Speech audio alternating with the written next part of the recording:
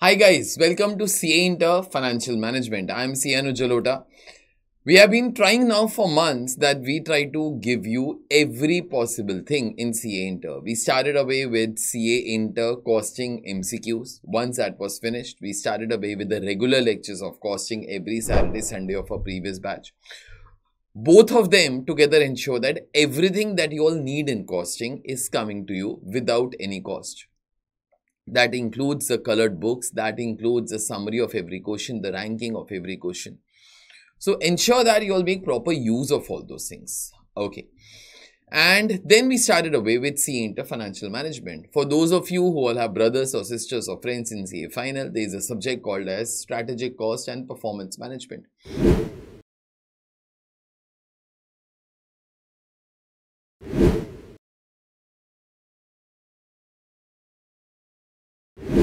All the MCQs of that also do come on our YouTube channel. Okay, let's start it off for today. This chapter is all about capital structure, and one of the very important things is something called as agency problems. This question is all about that. The cost of monitoring management is considered to be an. You all have bankruptcy cost, you all have transaction cost, you all have agency cost. You will have institutional cost. Now, the answer, as I've told, you might comment because I've already told, okay, but the answer is agency cost. What actually do you mean by agency cost and who needs to be monitoring?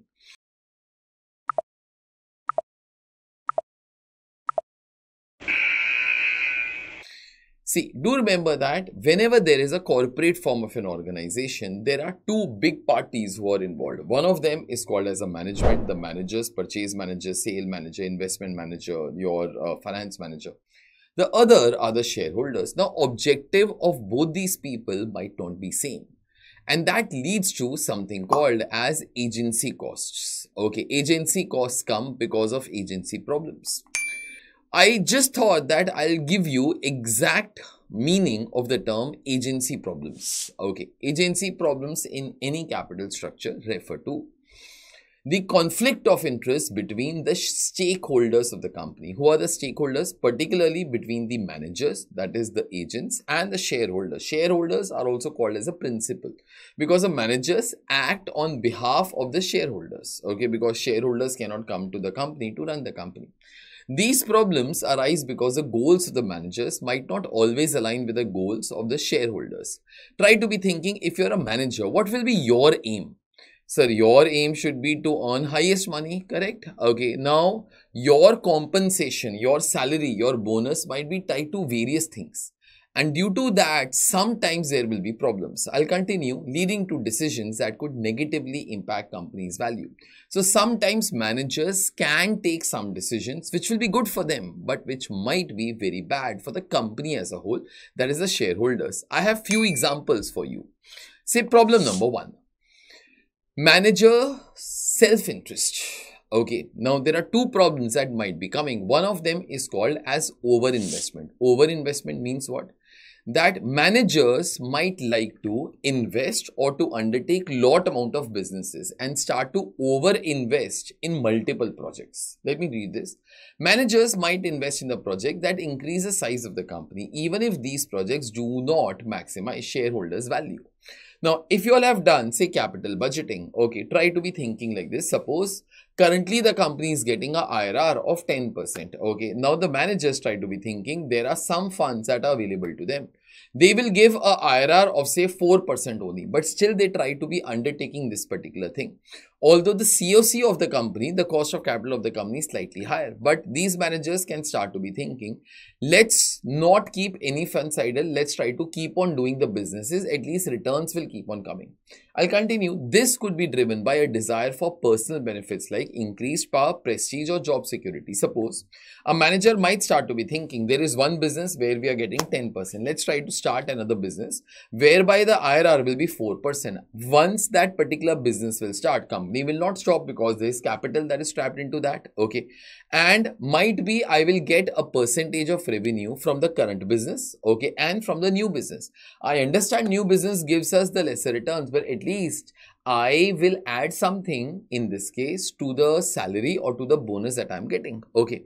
So overinvestment is one of the problems that happens, that managers start to be thinking that let's try not to be keeping any funds vacant. Okay. Then there is another problem also called as underinvestment.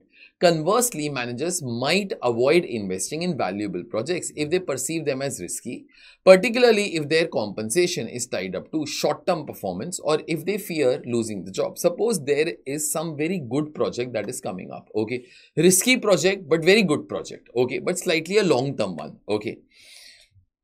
These managers might not like to undertake such projects. Why? Because if they undertake and if it is risky and if risk does not pay off, then their compensation might become negative also. Okay, company might start to have a penalty on those particular people. And in short run, these projects might not give lot amount of return. So therefore, although in long run, they might be good, risky. Okay, they might be good, but they might be risky. Many project managers might not try to undertake these particular kind of things as such. Okay, this was my example number 1 of something called as agency problem. Can I have another example? Okay, let's have it. Say example number 2, debt equity conflict. Now, in that, I have tried to be having two things over here. First of that is called as risk shifting. When a company has high level of debt, managers take on excessively risky projects. If the project will succeed, shareholders will benefit. But if it does not, the creditors will bear the brunt of the loss. This behavior benefits the shareholders at the expense of the debt holders. Okay. Try to be thinking that company took lot amount of debt, okay, and started some particular business. If that business will be paying good, if that business does good, okay, obviously the benefit of that will be coming to the shareholders because company will still be paying a fixed amount of interest, okay. But if suppose that business does not do good, company might not have enough money even to give back the debt capital that it has borrowed. Forget about the interest, okay. At that time, try to be thinking who will suffer in this case. Your debt holders will start to be suffering on the expense of the shareholders. Okay. So therefore, if the project will do good, shareholders will benefit. If it does bad, then in that case, who might suffer in such cases? The debenture holders. So therefore, this is something that is not good because people are not getting rewarded in a proper way. Then there is one other example of called as debt overhang. If a company is heavily indebted, the managers might pass over profitable investment opportunities because the benefit will primarily go to the creditors rather than the shareholders. This can lead to underinvestment and harm the company's long-term growth. What those guys are saying, that if a company already has huge amount of debt, okay, then the managers might not take up even good projects also, because in this case they can start to be thinking already the company is in so much amount of debt, okay. So therefore, let's not start to be taking all these kind of projects, okay. Basically, they are trying to shield, okay, the creditors, okay. The creditors means the debenture holders who have given the money as such, okay. So in that case, again, this will lead to underinvestment. This will not lead to the growth of the company. Okay. This was my second example. Let's have, say a third one. That'll be far better. Dividend policy. Try to be thinking managers might favor paying huge dividends to the shareholders rather than reinvesting that in the company, particularly if their own compensation is tied up to company stock price. I'll give one example of such companies. There's a company called as Vedanta in India, VEDL, Vedanta. Its stock code, okay, as per the NSE index is VEDL. Now, this company gives huge amount of dividend 4 times in a year, okay. Now, if the manager decides, let's start to be giving huge amount of dividends, you will understand that the money of the company will be going to the shareholders. That will stop to be restricting company's growth for the future. We all have done this thing in dividend policy also, okay. That if the company thinks it can earn far more as compared to whatever the shareholders can return, if the money is returned to them, okay, then in that case, it is better that company keeps the money with themselves only. But the managers might start to be thinking, let's give the money back, okay, to the shareholders. Why?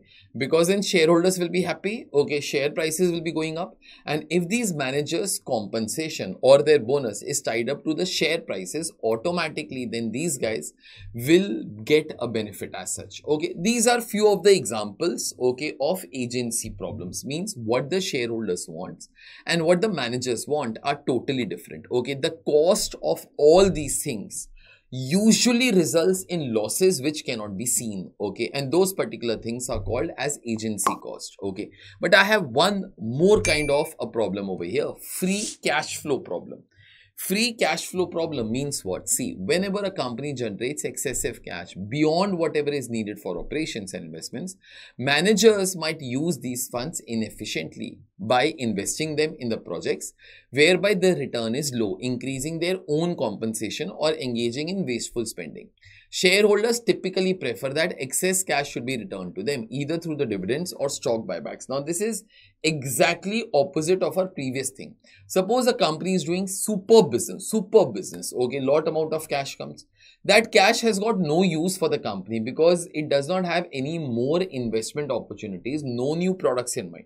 So what should be done? This money should be returned back to the company. Okay, but what managers might do, they might invest these kind of excessive money in some projects which do not give very huge rate of return. Okay, now sir, how will that benefit the managers? They might start to be getting some bonus for these kind of businesses also. So therefore, who will suffer? Shareholders. Who will benefit? Managers. Okay, this is again one of the types of agency problems that might happen. Okay, so cost of monitoring management is considered to be which particular cost? Beta, agency cost.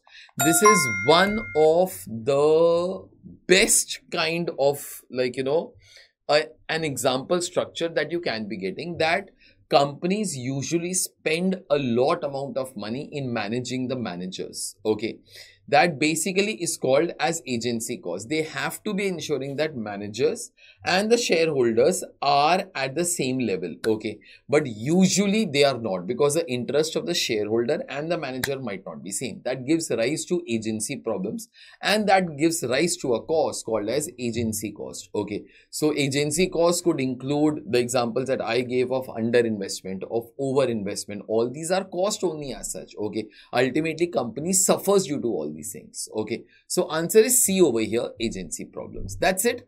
I'll see you all next time in another question. Till then, take care guys. Bye.